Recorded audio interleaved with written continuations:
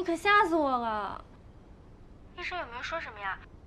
你还疼不疼啊？莫非，刚才你师傅说什么？你身体出什么问题了？唐总也在啊，我不知道你们在视频啊，我说你们两个不要这么紧张，我真的没事，你看，是吧？嗯。你都去了医院了，还没事儿？我这两天抽时间过去看你一下。别，你别来，我就是胃胀气，然后去找医生看了一下，你看我现在这不是好好的吗？而且你过来的话，我也没有时间陪你，我最近都在上课。可是我担心你啊，怎么办？真的不用，倒是你要照顾好自己。我说到底是工作重要还是身体重要啊？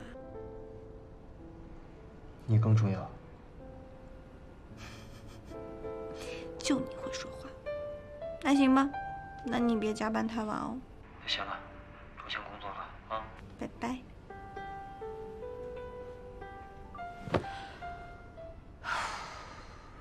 吓死我了。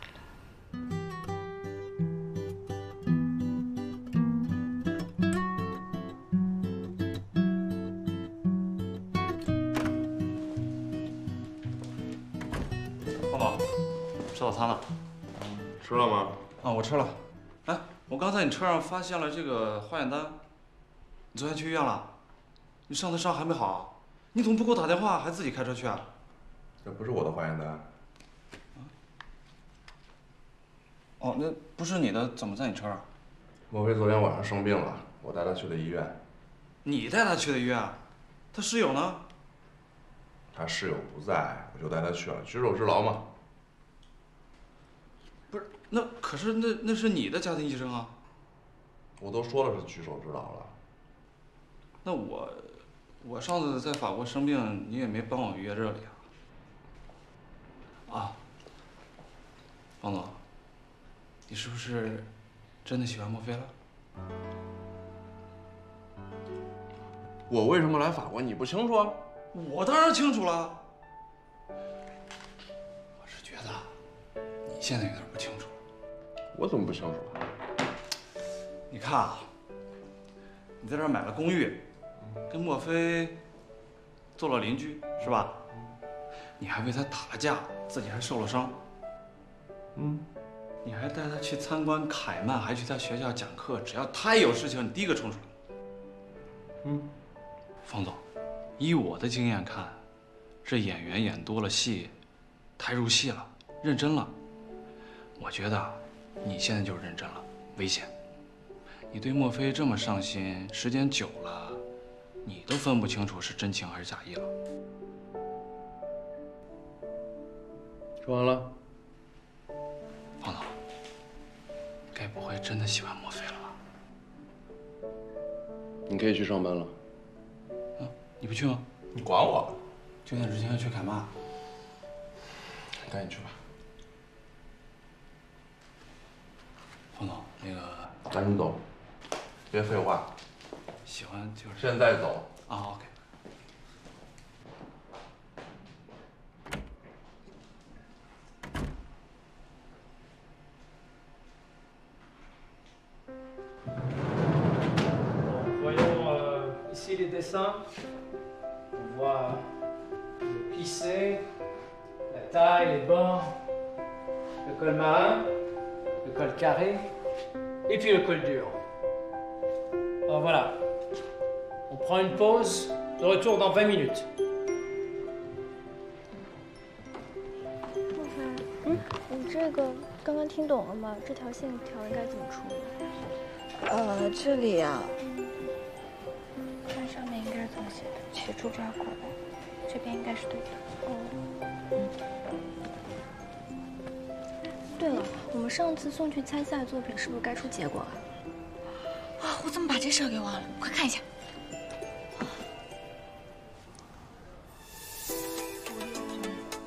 你看，看这个剪裁，剪裁很大胆哦。还有这个色彩搭配。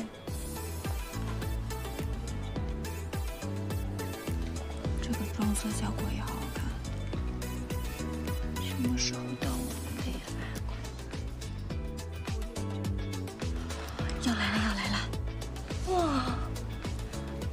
好看了吧？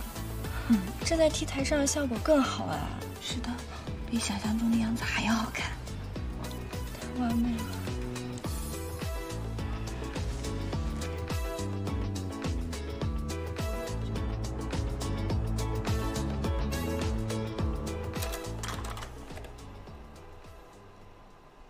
那我们这次大秀的主题已经确定为幻彩云烟，同时我们也确定会以中国传统文化元素作为重点，其中宋唐作为我们明远始终坚持中国传统文化元素设计的品牌，更是重中之重。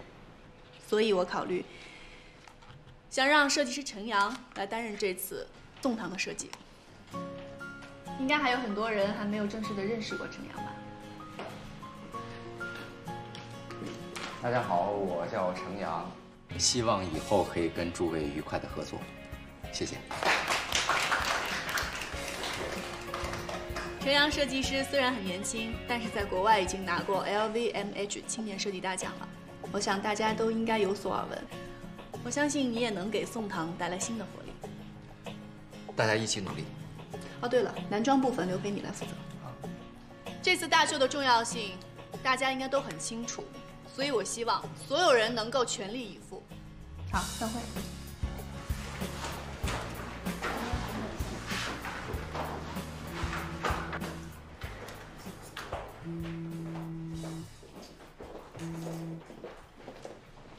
不好意思。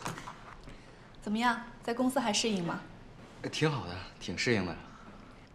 国内的设计环境跟国外不太一样，我还担心你会不适应呢。没事，多谢夏总。把宋唐交给你是我的想法，也是唐总的意思。宋唐这几年因为市场的问题，业绩一直不是很好，但是它作为我们明远时尚历史最久的品牌，这意味着什么？我想你很清楚吧？夏总监放心，我一定认真做好这一季的设计。那这一季的设计你有什么想法呢？我想用泼墨山水的元素做设计的原点。泼墨山水？具体的还没想好，还得再找找灵感。啊，好，那等你有具体的想法，我们再看看吧。好，加油，期待你的作品。那我先走了。谢总监再见啊。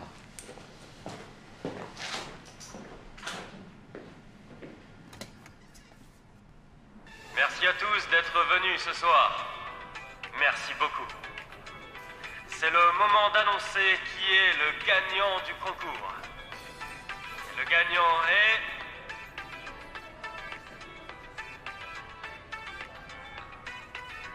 le numéro 5, John McCarthy. 是吧？就这样输了比赛。他们还会把我们的衣服还给我们吧？ Comment ça va, vous deux? Ça va, merci. Bon, ce n'est pas grave. Mais je vais vous expliquer pourquoi votre création n'a pas été sélectionnée. Pourquoi? Vous vous souvenez, je vous avais recommandé d'accorder plus d'attention aux détails. Ce n'était pas assez? Il aurait fallu pousser plus loin. Vous savez, ça prenait aussi des couleurs plus vives. C'est quand même une exposition de photographie de mode. La décoration est très importante. Vous comprenez? Peut-être nous étions pas du tout à participer à cette exposition. Mais le tissu que vous aviez choisi correspondait parfaitement à votre concept. Vraiment? Merci bien. 你怎么来了？我过来看看你们选题怎么样了。啊，是这样的，程阳想用泼墨。泼墨？对，服装想要展现出泼墨的效果，首先在面料上就要做文章。所以我现在……哎，你跟我说一下这个泼墨的概念，它需要怎么呈现？你也见过泼墨的，它就是一种随机性的表现。 这是一种意外碰撞出的美感，所以衣服做出来效果会如何，成品会如何，我们都无法预知。我倒觉得这个挺有趣的，等于是他做出来的所有的作品，每一件都是孤品，是他的这个想法是很好，但是在具体实行的时候，我觉得这种随机性会出现问题的，而且问题的严重性我们谁也无法预知，后果也无法把控。那你想要怎么处理啊？我是觉得，我们生产出来的虽然是艺术品，但同时也是商品，商品就要更贴近大众的审美。程阳现在的想法完全太理想化了，非常不切实际。我觉得是这样，其实我们把程阳请回来呢，就是希望他给咱们公司多一点新鲜的血液，带来一些新的东西。所以呢，咱们要给他空间。我懂你的意思，可是他的作品必须具备可执行性才行，因为我们没有太多的时间去试验了。可执行性大家都还在一个摸索当中，我们不因为这个就毙掉他的一个想法。听我的，咱们再考虑一下。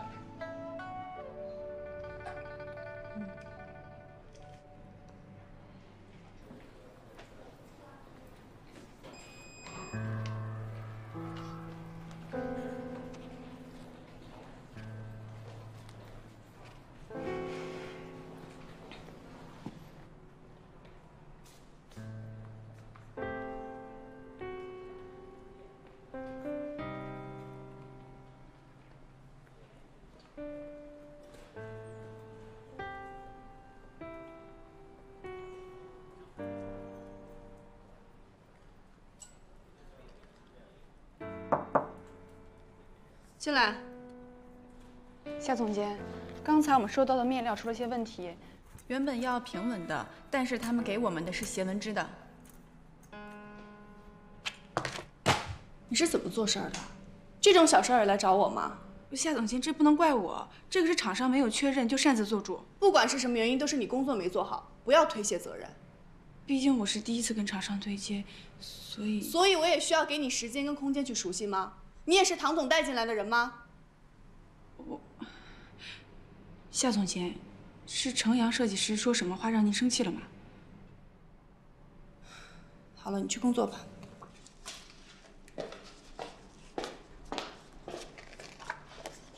夏总监，虽然我来明远没有多长时间，但是我想为您分担分担，要不我当女装部吧？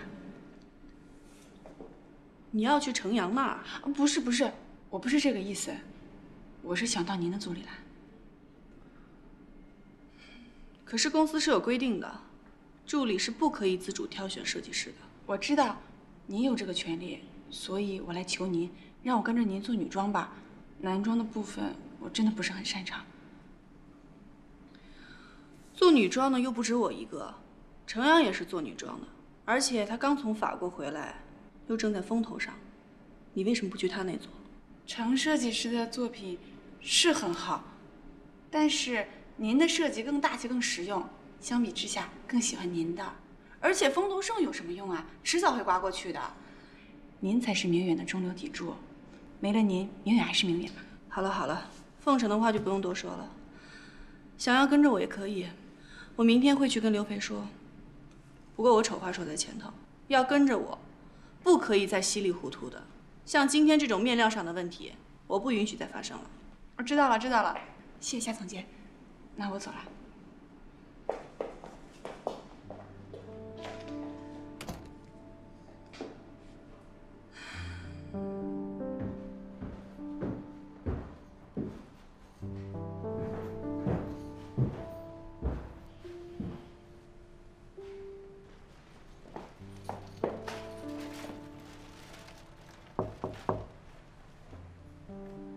莫非？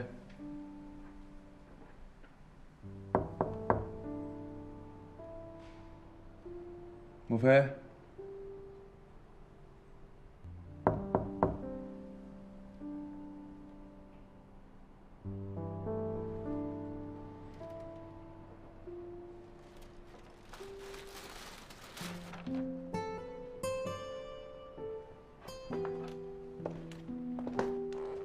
莫非，我想麻烦你件事儿。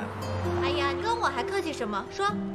就是这次安德利的作业啊，我想让你请方笑鱼帮我看一下。让他把我的设计提意见。他是凯曼的总监，又特别了解安德烈，如果有他帮忙的话，我肯定能通过的。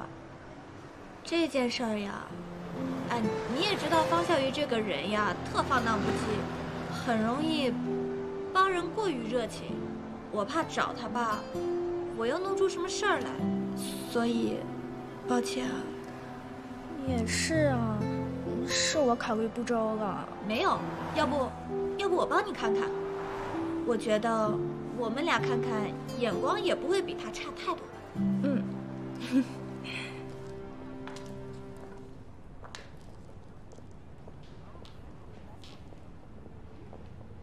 哎呀，这法文我也看不懂啊。是这儿吗？302。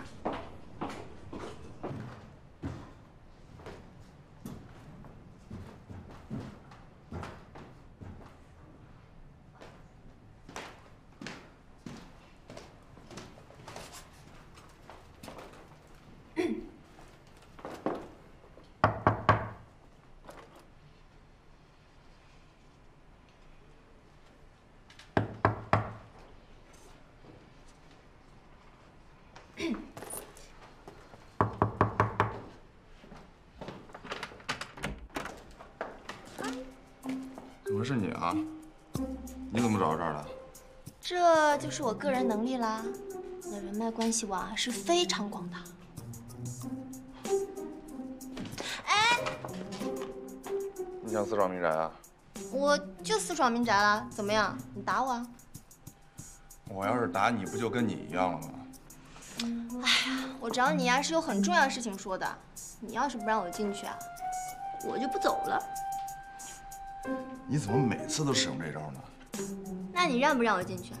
不让我进去啊，我就坐这儿了啊。你。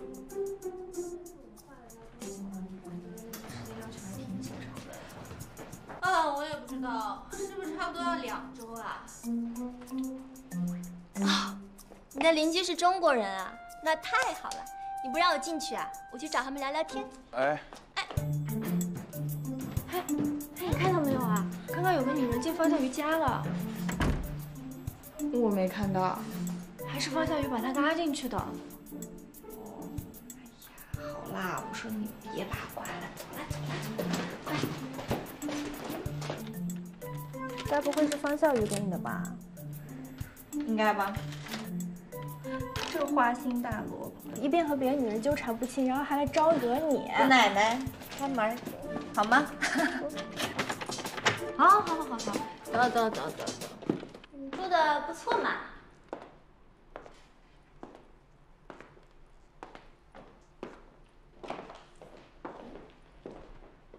当自己家了是吗？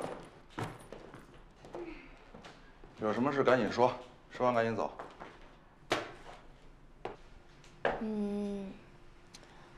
还要和凯曼的合作，我觉得你有必要认真考虑一下。说完了。虽然你是凯曼的总监，但毕竟也有2、3年没有参与到实际工作中了。这次你办主秀，当然要办得声势浩大点儿。说完了。我会帮你的，我会全心全意的帮助你。只要你答应跟我合作，你一定会名利双收，风光无限的。你现在说完了。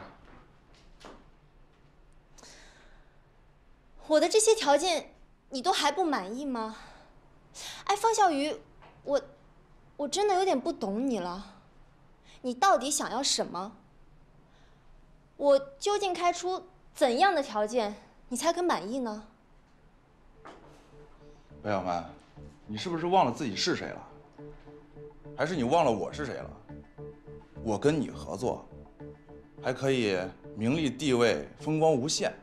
你的意思是说，我们方家跟你白小曼比很有限喽？你跟那个朱海天还真是绝配，简直不要太大。赶紧给我出去！哎，我还没说完呢。你要是还有自尊心的话，麻烦你配合一下，赶紧出去。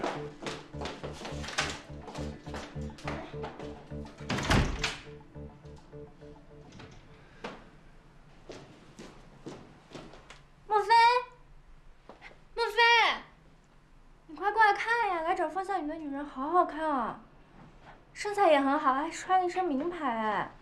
他走了吗？现在走了。那我去把药还给方小雨。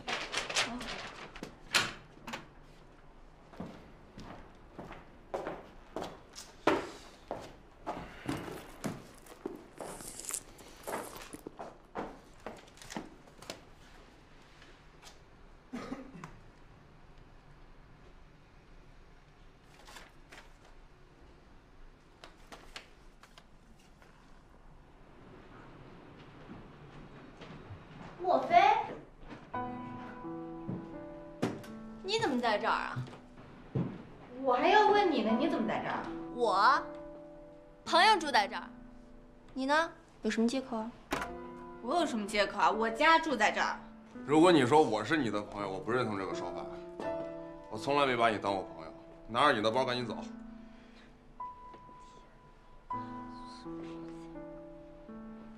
哎，我说莫非，你也是厉害哦。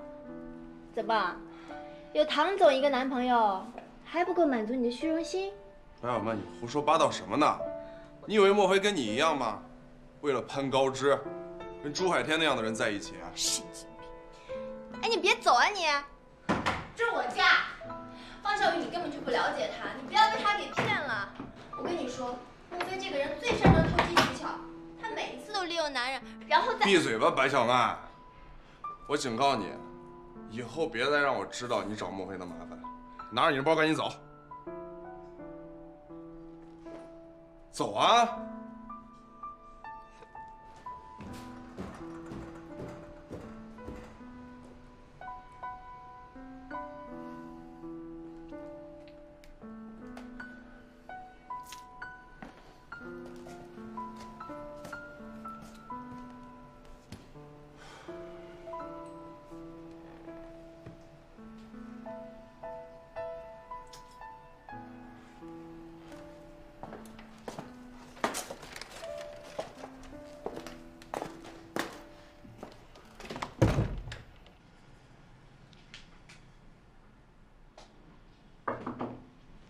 怎么了？唐总，你怎么来了？怎么样了？这一次水色系列损耗会比较大，我正在完善设计，尽量节省成本。哎，你千万不需要考虑成本的问题，只要把你的设计发挥到最好。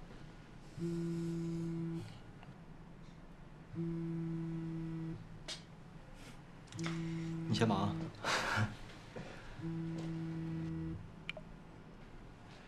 哎，多多。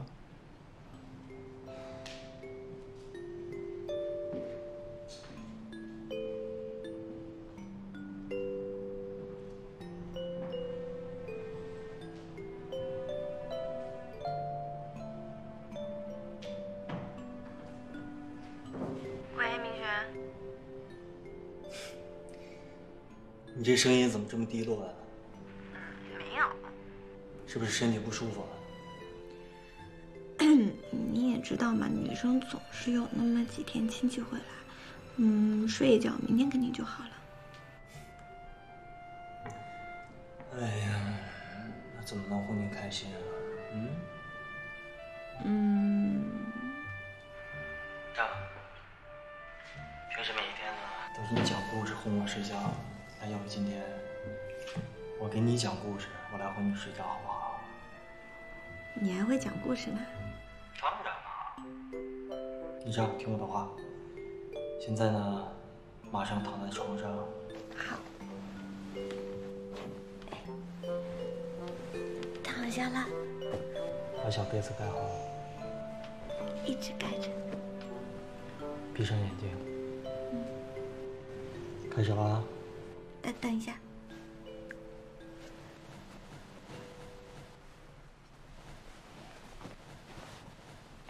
好了。我小的时候做过一个梦，梦到我坐在一个迷你地球上，而那个地球上只能容纳下一个我。我的左边是太阳，右边是月亮，我就好像是地球的中心，宇宙的王者。直到有一天，我遇到了一个小女孩，他跟我讲了一个小王子的故事，我才知道，原来这个地球上有人跟我一样的孤独。不过后来好了，小王子有了他的小狐狸，而我呢，救了我的小女孩。心啊，就这一刻留给你了，保护我，捧手心上。这就睡着了。微笑的模样，烙印在我心上。许的愿望要爱我很长。你眼睛闪的光，我都会珍藏。希望能抚平你受过的伤，你幸福的模样，就是我的太阳，牵着你手走到天荒，看天上闪的光，爱就先这样好好抱你在肩膀。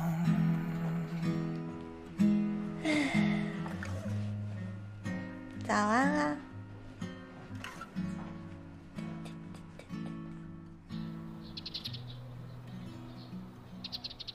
哎，我说你最近怎么样啊？训练辛不辛苦啊？训练倒是不辛苦，但是有件事情吧，实在是有点辛苦。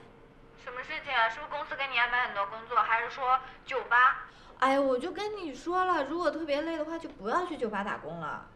哎呀，都不是。那是什么呀？这件事情吧，完全因你而起啊。因为我说我和你离那么远，怎么因为我？可是你亲爱的男朋友还在上海。明轩他怎么了？我亲爱的姐姐，我就跟你直说了吧，你能不能让你男朋友没事别老来看我？两个大男人看来看去的很奇怪啊。哎呀，我还以为什么事儿呢，他这是在替我关心你。我求你了，姐，你就饶了我吧。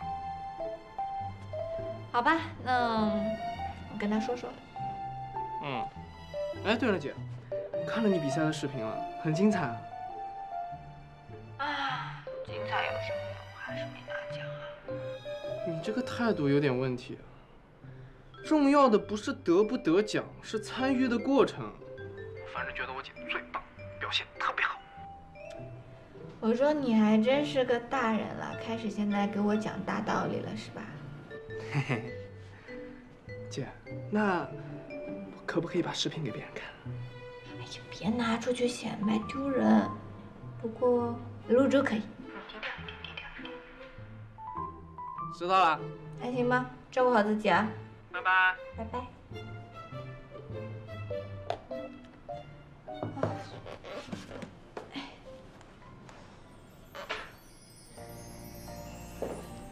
你坐。啊，行这样，条件如此。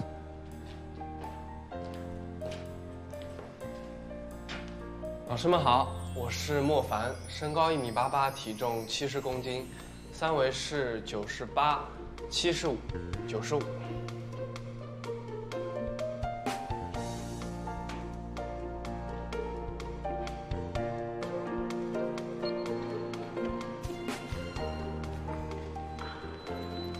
请问你是莫凡吗？对啊。可以请你帮我签个名吗？当然可以啊。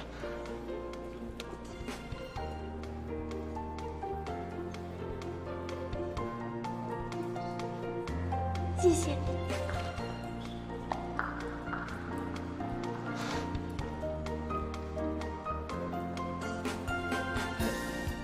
小伙子粉丝还挺多呀！啊，张总，什么？我在公司喊你姐夫不太好吧？过来干嘛？面试？啊，对，他们说我通过了，不过就是映照还差一点。要对自己有信心，这么帅。啊，我给你看个东西，这是我姐的参赛作品。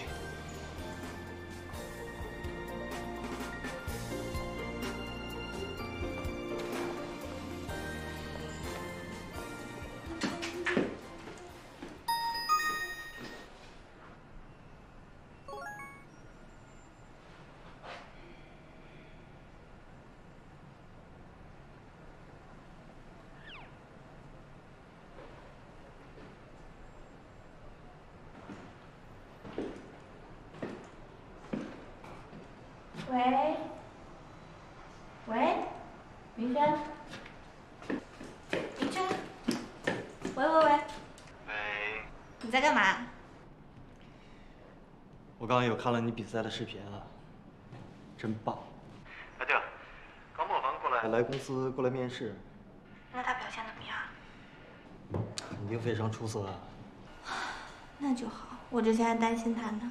你放心好了，有空啊，我会过去多看看他。啊，算了，你还是别去看他了。为什么呀？你想，他一个大男生，而且你是面的老板，大家都会以为他是走后门进去的。有那么一点道理。不好意思，你好，请问你也住在这儿吗？那这里有没有一个叫方笑鱼的人？方笑鱼啊，他住在4楼左边那户。谢谢。喂，一个中国女孩来找方笑鱼的，是不是他又欠了什么情债啊？对了，他最近有没有骚扰你啊？你放心好了，我躲得远远的呢。真乖。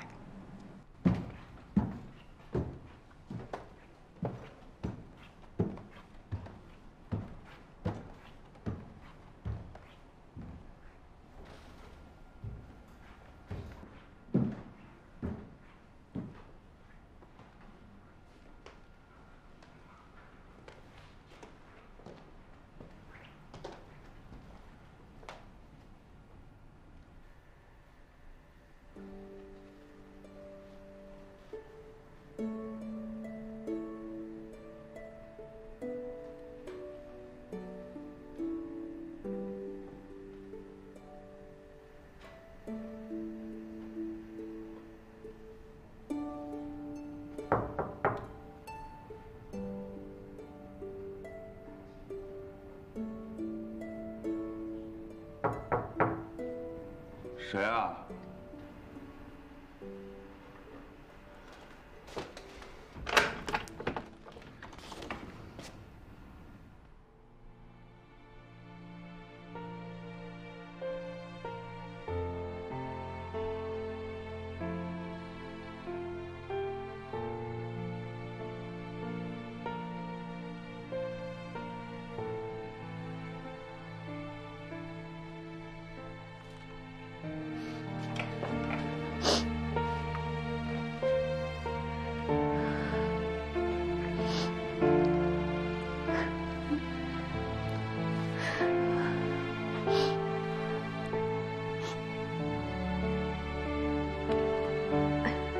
累死我了。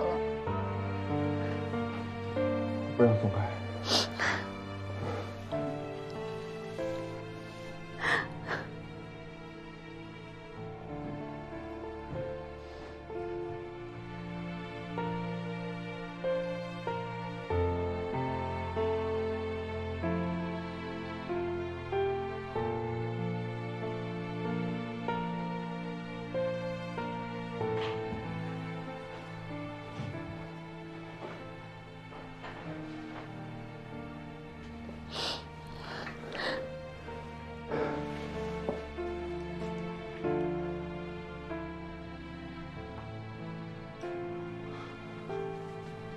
他进来说：“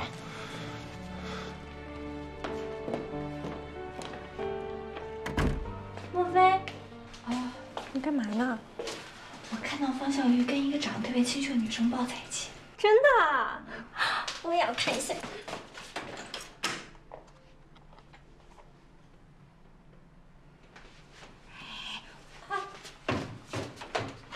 说你别看了，马上都要交作业了。你要是作业交不上的话，小心安德烈找你麻烦。对哦，好吧，啊，走了。你看啊。刚雪莲也介绍了我们的设计方案。那这一次的发布会呢，对于我们明远来讲，非常的重要，因为它将是我们面对世界的一张新名片。SLC 的米娅也会来吗？是啊，他们对咱们的秀馆，还有咱们的非遗文化非常的感兴趣。哎呦，这是个好消息啊！看来我们做秀馆、做公益，这行家都是知道的。另外也说明他们还是真的考虑这收购的事情了啊，是不是啊，老夏？啊？哎呀，这次要来这么多同行，咱们明远可不能丢人啊！啊！雪玲，设计部要走在前面啊！我会的，负责好啊！嗯。我还要跟大家说一下，这一次我们会加入一位非常优秀的设计师，他的名字叫程阳。这一次呢，由他来配合雪玲完成这一次发布会。明轩，这什么意思？怎么会有一个新人来？怎么是配合？你说清楚一点。大舅，你别误会啊。程阳他只是单一负责宋唐这一个品牌的设计，整体的把控还是由夏总监来负责。大家可能对程阳不太了解，他是我这一次从法国挖回来的设计师，他刚刚拿了 LVMH 的青年设计师大奖，非常的优秀，还希望大家可以多多支持他。这程阳啊，我知道的，咱们宋唐呢这边。能利用一些年轻的人啊，我觉得是个好事，是吧？历练历练嘛，将来啊都可以独当一面啊。雪玲啊，对于总经理提出的这个人事安排，设计部有没有什么异议？没有意见。老夏，还有什么意见吗？董事长决定的嘛，我没意见。好，那今天先散会啊。你说唐家这父子俩到底想干什么啊？他们想扶持宋唐，也不是一天两天的事儿了。你说这有什么可奇怪的呢？他们想扶持宋唐，我也没说什么呀，对不对？但是丫头，我就是为你不值啊！你说在宋唐这个项目上，你付出了多少？怎么突然就来了一个新人设计师？这明显就是要顶替你，你不明白吗？不是爸，你误会了。宋唐的设计交给程阳，明轩是事先跟我说了的，我也是同意的。你同意了？哎，你脑子想什么呢，丫头？这么大的事情，你起码跟爸爸商量一下呀。我是觉得，宋唐的设计，本来我一个人负责就很吃力了，现在我工作能少一点，不是更轻松吗？哎呀，我的傻丫头，你想过没有？如果这样的话，你之前在宋唐这个项目上所有付出的心血啊，做的工作，就等于完全给那个新人设计师做嫁衣。怕你哪有你说的那么严重？怎么会呢？怎么不会？啊，你上次拎着箱子出去待那2天，你恐怕自己都忘了，人家父子俩记在心里边。他们这么做就是想告诉你，告诉我，对吧？宋唐这个项目没有你夏雪玲一样赚。爸，真不是你说的这样。好了好了，不说这个了，喝点水消消。这不明显打击报复吗？是小人之心。行，我不说了。丫头，就当爸爸今天给你所有说的话你都没有听过，好吧？也不要管了，所有后面的事情我来办。